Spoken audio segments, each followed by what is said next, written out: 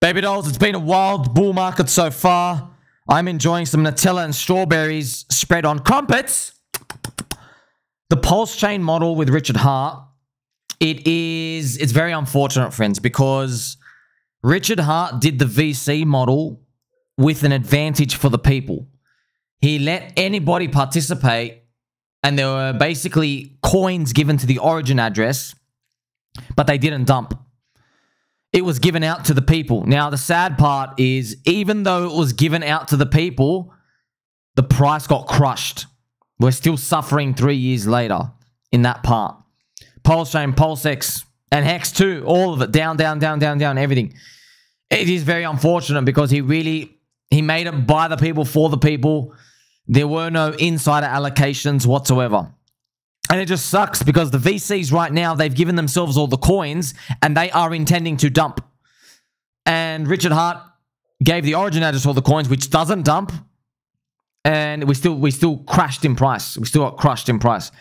Basically, friends, what it means is, right, you can't, just because you do something fair, doesn't mean it's a good product.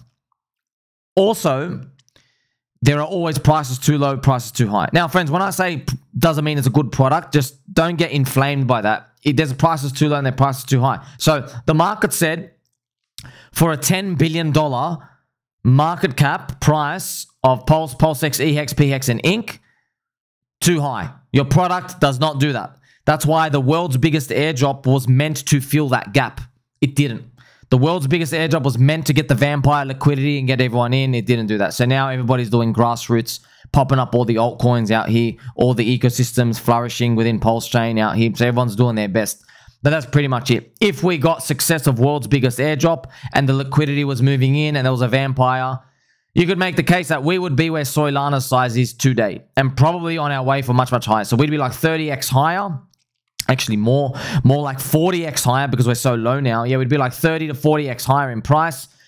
And then we might even be like, wow, we might hit like another 10x in the bull market or a 5x. So that would be about a 2 to 300x return from today. That's probably if it was all successful and there was product market fit. However, the market changed. Once again, every cycle, man, main characters, friends, they get really, really good at one cycle prediction, but the slightest thing changes in the market sentiment, and then they're not as useful in the next one. Now, of course, Richard Hart is still a visionary, still knows all these things, but being a 10,000x winner, visionary type of like cycle predictor next, that's very, very hard to repeat. I mean, it's super rare that you're a human who can do it in the first place. You've already caught lightning in a bottle with your foot.